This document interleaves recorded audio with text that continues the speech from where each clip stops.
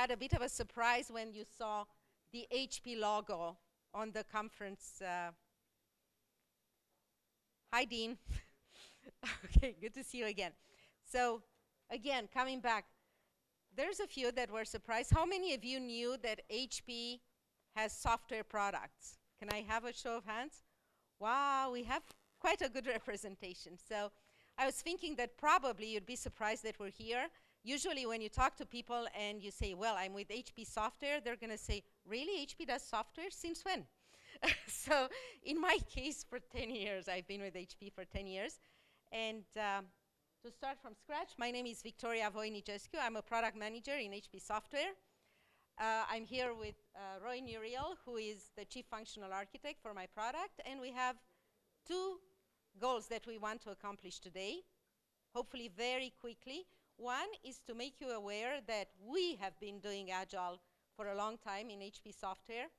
And it was an unbelievable story, and we have many things that we've learned from that, and we want to share. Roy has another presentation on Saturday about that. And the second one is that we have a pretty cool new product called HP Agile Manager, an agile project management tool. It's been out for 15 months now, and not only is it new and modern, but it has great integrations with QC, the best in the industry, with HP PPM, and also with a whole bunch of development tools, IDEs, source control management, and build tools. So those, yes? Quick question. How many people over here heard about HP Agile Manager, HP solution for Agile project management? Oh my God. Oh, that's amazing. We have 3 people. Good. So today, I guess, I hope that all of you will be able to, you will be aware for our solution, what we're doing, and that you will find it very interesting and something that you worth to take a look and learn what is coming from our side. Because this is the new kid on the block. We just want you to take a look at it, be aware it exists. We have a demo booth downstairs, and hopefully it will be appealing enough for you. So what we have in mind to do today is a live demo, which is a challenge usually, but I think it's the best way to introduce a new product. By the way, in my role, this is a role that I've been in for the last 4 years. But prior to that, I have been a developer like many of you, I guess. You know, the telecom industry, real-time operating systems, databases, etc. I've been a manager in R&D. I've been a QA manager. I've been doing Agile for 7 years. Started off in small teams, everybody collocated, sticky notes, beautiful stuff, beautiful stuff. And then we realized that that doesn't work, and we have to scale it to large teams.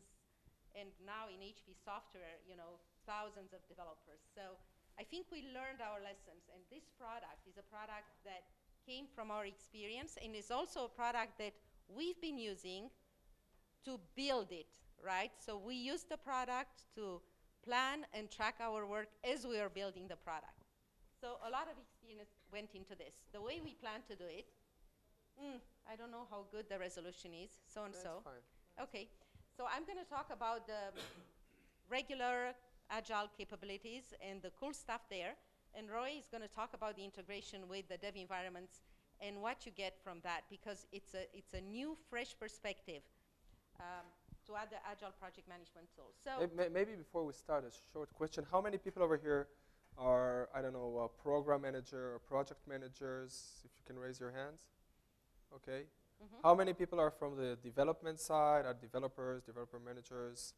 Excellent. Okay, good. Cool stuff. The others are, I guess, something in between, right? So QA guys or other managers that, okay, right. Good.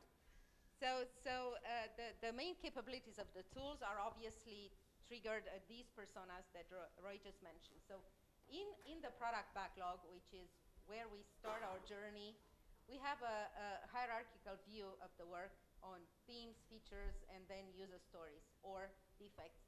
So you can see here in my backlog that I have a list of themes. For each of the themes, I have the level of completion in the backlog. And as you mouse over all this stuff, you're going to get a lot of summary information. In this case, you see the number of user stories in that particular theme, what is the total defects, the total story points, how much it's done. And here, just by clicking on this link, you're going to get to the actual features that are part of that theme, big epic. And for the features, you're going to see pretty much the same level of information. So as a product manager, for am I with these particular items? Just, Victoria, I want to share one more thing with the audience. So I don't know how many of you are familiar with the HP software products, but we used to have our products that were not that appealing from a UX perspective. I can share with you that for that product, we have a dedicated UX team that is working with us and making sure that our product is much more intuitive for customers, and it's really easy to start and to enjoy and benefit and find the functionality in the product. And again, we will be more than happy to get your feedback if something is missing, or if you see that I don't know, the functionality is not intuitive. Overall, the feedback is very positive from what we're getting from our customers. He's, praising himself, but that's good. It's a good start. So here, if we get to the backlog items, the user stories or defects that are part of the backlog item for this product, I can see that I have a lot of information for them, but my main purpose in this view is to look at my new items and start assigning them to a new release. On the right-hand side here, you have your releases.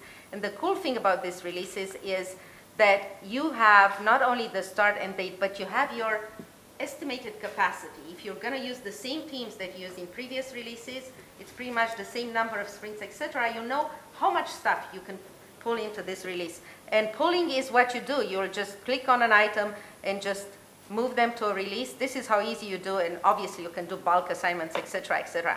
And as you do that, you're going to see where you are. Like in this instance, for instance, I see that I've over-planned this release. I put too much items in it, but this is how much of my release it's already done at this point in time. So if I go to the release itself, I'm going to move into a different tab, which is this time the release management tab. And what do I have here? I have my release backlog. Again, for each of the items in the release, a lot of information, who's working on them.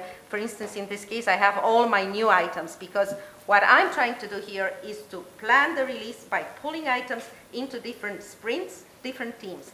And again, the interface is very flexible. You can move from sprints, teams. Notice, very importantly, I have a bunch of applications that I'm working on, and I see them all because I'm in a management position, but otherwise my team members would only see the application that they're interested in. Data segregation for multiple applications within the same database schema. What is the purpose for that? To show the dependencies across all of these user stories. Many of you are working with dependencies. And number two, to be able to show in the dashboard releases that are composed of items from various applications. Our own product is made out of 3 applications. We show the release as items come into the release from various applications. So again, here we have these items. I'm going to look at the ones in new state. Obviously, I can rank them according to priority. And on the right-hand side, I have my teams. For each of the teams, I have, obviously, the projected velocity. I know how much work the team can do. And I'm just going to click and drag an item and assign it to a particular team. And you can see already I have some items assigned to this team. And I'm just going to go, obviously, in the real world, you're going to see that teams are usually a little bit over-allocated. You're going to get warnings and exceptions when that happens. But this would be what you do to plan items from your release into your sprints and teams. And with that, we can move to a particular sprint and team. In this case, let's say that we are in sprint 7 for Team Blue. And we already see the backlog for this particular sprint for my team. And on the right-hand side, pretty consistent in types of view, now you see the team members and their capacity. And how much of their capacity, like for instance, this team member is definitely over-allocated. I put too much stuff on him. But the other ones have capacity. So if I have an item that I want to assign to somebody, I click and drag that item, just like I did before. I see how much of their work is already finished here. And for each of these individual user stories or defect, on the bottom of the screen, I'm going to see the tasks associated with them, and the level of completion, and how much time has been spent on the task, but also the acceptance tests that have been created for each of these user stories. So very easily, from product backlog to release backlog to sprint backlog, really easy flow. And when I actually work in that sprint, I can have a different view of that sprint, which is definitely the task board. Everybody works with task boards. You know how to do task board, you know, for instance, here I have all my user stories, the level of completion for each one of them, and on the lane I have all the tasks associated with the user story. It's very easy to create new tasks. It's very easy to do a lot of actions for that particular user story. So let me show you how, for instance, I'm creating a new task, or maybe two. Let's say that I'm creating a new coding task, and then I'm create a new validation task. I'm going to try to be very, very fast here. And as I create these two new tasks, they're going to show here. When I can go in and assign easily this task to a particular member of my team. Let's say that I want to assign this task to one of my developers. I can color code this task to show that it's a development task. I'm going to say that this is the number of hours that I want to work on this task. So as I do that, then as I move the task into, let's say, in progress and start working on it, I'm going to come here on the daily basis and say, well, today I spent maybe 3 hours, 4 hours on this task. This is how much is remaining. And the level of completion of the user story is updated with all the time updates. So when all my tasks, for instance, are completed, I move them into the completed state. As each of the developers and testers are, doing their work. I'm just trying to move very, very fast on this. Oh, let me just assign this to somebody because it's an orphan task. How do I, I'm sorry? The time you allocate that person with that task, who decides that? How do I do what? I'm sorry. The time, the hours needed for that particular task to be completed? Yes. That the Scrum Master cannot decide. It has to be the member who's owning that. Yes, it's the members doing that. But what I wanted to show you here, as I move all my tasks into completed, there's a built-in definition of done, and it's a very cool one, because it says, your task is completed. Is this user story done? And I'm going to say, sure, my user story is done. But there's stuff in the back end that says, hey, you have user acceptance tests that have not been run or have failed. You have open defects. You cannot mark this task as done unless you overwrite your definition of done. And soon enough, you'll see that we have also stuff coming from development, which is unit test coverage, pass rate, that is built into the definition of done as well. But one more comment, I can tell you that at least in our R&D, we're using that view when we're doing our stand-up meetings, and basically we are playing with those tasks around, and as a developer, I can come and say, I need more time for that, exactly, to do what you mentioned. Time if you discover more work, absolutely.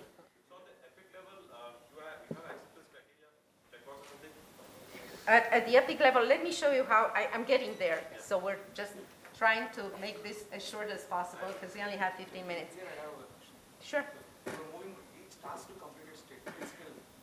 Yeah. You are moving it Through the states, yes. So you have option of remaining hours in your each task. If you enter 0, it doesn't move automatically to... When you move it to completed state, it's going to put the remaining hours to 0. It assumes that you just don't want to go through, okay, so I completed all the remaining hours and now I'm moving to completed. It's going to do it My question is myself. other way. My question is vice versa. If I enter 0 in remaining Oh, hours... is it going to be moved to remain to the completed state? Yes, there are teams that are not using this, the time estimations or the time work. So you can put it as 0 and then you can actually run It through moves to the completed state. Epic level, I understand user story point would be a right way of estimation. There are teams that are not using those estimation in order to, it really depends how the team is working, and we wanted to give the flexibility for the team. So I hope it answers your question. If not, come later on and I will answer that. We'll be happy to answer that. Because what I wanted to show you now, and this is happening in a Scrum of Scrum type of environment, which is what we work like. So as the teams do their own, sprint planning and pull stuff into their sprints, etc., at the end of the planning session, you have a PMO who's looking around and saying, what have we done now? Like, do I know? Like, each of the Scrum Masters know what's going on, but do you know the big pictures? And that's why we introduced what we call a planning board. And let me just move the resolution here so you can see more.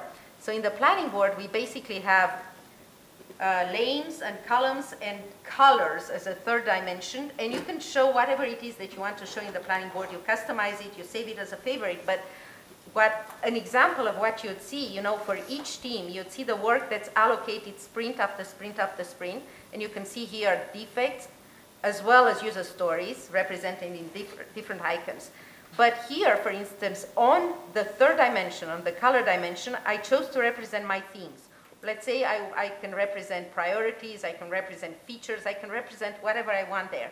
But it will give me an idea of how good my planning is when it executed sort of siloed in different teams versus what I want as a PMO of the Scrum of Scrum. Right now, if I look at it and say, look, I'm stretching this feature over so many sprints. Why do I do that? Why don't I want to finish this feature sooner? So maybe I can pick a piece of work and move it to an earlier sprint or move it to a different team, just so I make sure that I'm completed whenever I want to get this completion. This is one of the features the most used by our teams, just because it gives them the ability to do the tune-up at the end of the planning session in the sprint. Another cool thing that we do, and it's related to the same planning and execution and tracking, is the storyboard. This is basically Kanban. What we do here, we give you the opportunity to customize your lanes and your board. For instance, here you see that while we added 2 new lanes, and in the planning session we have, defining the specs, reviewing, doing the usability review, etc. And this you can customize, you can define the work in progress limits, just like you saw in the previous session. And this board is customizable at the team level. Each team can pick whatever it is that they want to see in the states in the board. But the idea is that ultimately they're all aligned across the same metrics. So somebody, a PMO for instance, can report on the teams consistently because they're all aligned on the same metrics. And the beauty of it is that we can execute both in pure Kanban, where you don't have sprints anymore, just one release with flow of data, but we also execute in Scrumban. So each sprint you can still execute in your planning board, and for each of these user stories, if you open the user story, you can still break it down into tasks, and you do the things as you always have done them. So this is a thing that will help you with your customizations. Everybody wants something customizable. Another very cool feature that is related to Agile execution is the sprint closure. You get to the end of your sprint, it's the last day, you run your retrospective. What you want to do as a Scrum Master, for instance, is to see, okay, what have I done this sprint? And you can use it throughout the sprint, not just at the end. This is my planned work, right? This is what I took on at the beginning of the sprint. How much of it is done? How much of it is still to be completed? And this is what I've added throughout the sprint as I discovered more work that needs to be done. And this, I'm looking at the status of my defects. I'm looking at the status of my user acceptance tests, how many have passed, failed, or I haven't even done them. I'm looking at the completion of my user story. So I have a big picture of everything that happened in my sprint. And as I close my sprint, I list in the retrospective the things that went all well, and I can list here a multitude of things, the things to improve, but more so, I can create action items directly into my retrospective, a list of action items like you see here on the right. Some are done, some will carry with you sprint after sprint. And also very interesting, if these action items mean that I need to write some software, for instance, for my continuous integration, I can turn them into backlog items and they will be allocated to the next sprint automatically. So more so, let's say that I'm here at the end of my sprint and this is showing me the work that is not completed. What do I do with this work? Right here in the sprint closure, I have the opportunity to pick each of these user stories, and as I pick them, I can roll them to the next sprint. I can unplan them all together from my release or sprint. I can split the user story and keep whatever's done here and move the unfinished tasks to the next sprint, and I'll finish them in the next sprint. So I have a lot of opportunities to clean up my plate, and as I said, you don't have to do it only on the last day of the sprint. You can look at this throughout the sprint and see what you need to do. It's just a very good way of viewing your work during the sprint. So I'm already late. Very, very quickly, I'm going to pass this to Roy to show you more on the integration with the development tools. But just so you are aware, we have a customizable dashboard and a whole bunch of widgets out of the box that you can add to your dashboard, broken into applications, into widgets for the defects, for Kanban, for sprint, for whatever it is. As you can see, this is pre-existing reports that you can add to your dashboard, and more so, you can create your custom graphs and add them to the dashboards. And with this, let me pass it on to Roy to talk to you about Okay, so the it's development stuff. yeah. So it's going to be really quick because we really don't have a lot of time. So And you must be hungry. and you probably, so I'm the only one who is holding you to eat your lunch. Just two things that was important for me to mention. That solution is basically a SaaS offering that we provide. We shift our development process from a waterfall, we move to Agile, but when we move to deliver that software as a service, we moved to continuous delivery. And we made a big change inside R&D and the way that we develop software. I would be more than happy to share it with you after that because we don't have a lot of time. But the main point that I want to emphasize is that we are getting the feedback from the customers, and we are able, we can deliver new content on very short cycles. Okay, so we are looking forward to hear your feedback. Few things that might be very interesting for you as a project managers or also as a dev managers. You take the time estimation that you mentioned, you see the progress that went during the sprint, but do you really know what's going on down there, what the developers are working on?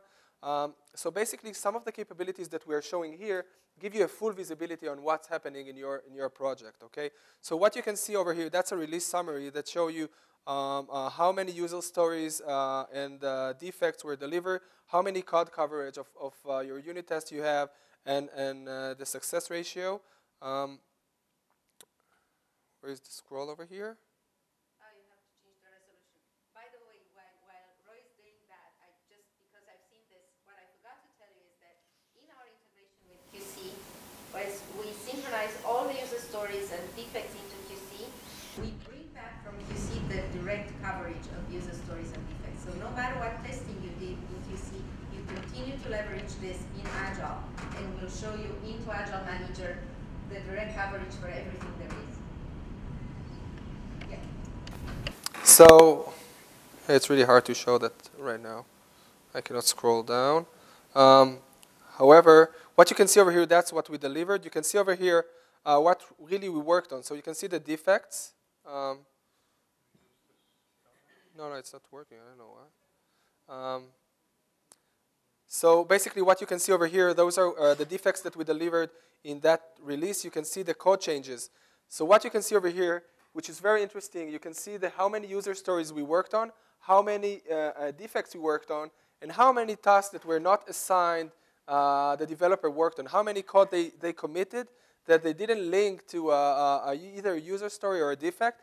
And this is something that you probably would like to check and understand what the development team worked on. It can help you to make a better risk on what you need to test and what activities you need to do in order to understand what the development team are working on. In addition, you have an overview of the build status, and you can drill down into it and see what really happened during the release. So you can see over here all the pipeline, all the builds that were run during that time frame, and you have a very interesting view of what happened. You can see per each build how many defects, how many user story, and how many code that wasn't linked to a real defect or user story. What you actually see here is a breakdown of the code commits, which is very important because you don't measure the effort just in hours, but also in thousands of lines of code. So this breakdown tells you the majority of your commits for this period was, in this particular build actually, was towards implementing user story, and some for fixing defects. But there's the rest of it, which is of interest to everybody, starting with the dev manager, K manager, PMO, and refactoring is a wonderful thing in Agile. But if you refactor and you don't know how to test that, because there's no test cases associated with it, the risk is very, very important. So that's what we're showing you. Maybe it was refactoring. Maybe it was, sometimes you don't really finish user story by the end of the sprint, and the first day of the next sprint, we're going to change in some more code. That's what we want to provide visibility into. If there's code that's not necessarily associated with anything, you should know about it, and you should follow up with it and see what you want to do, what action item you want to take. So just in a matter of time to explain you the concept, we are connecting all the dots of all the artifacts that actually happened during the Agile development, okay? The code, the user story defects, the test activities that are done, and we can show you, slice and dice all the information and give you a better visibility on what's really going on and the traceability of what's really going on in your development project, okay? And this is just one of the capability. We don't have a lot of time. Basically, we need to... In the bottom, as you see the builds, you can see also, if you click there, Roy, the content of each build. So how important is it to you when you get a new build to see, oh, what user stories do I have in this build? What defects have been fixed? What can I start working on right now if I want to do functional testing?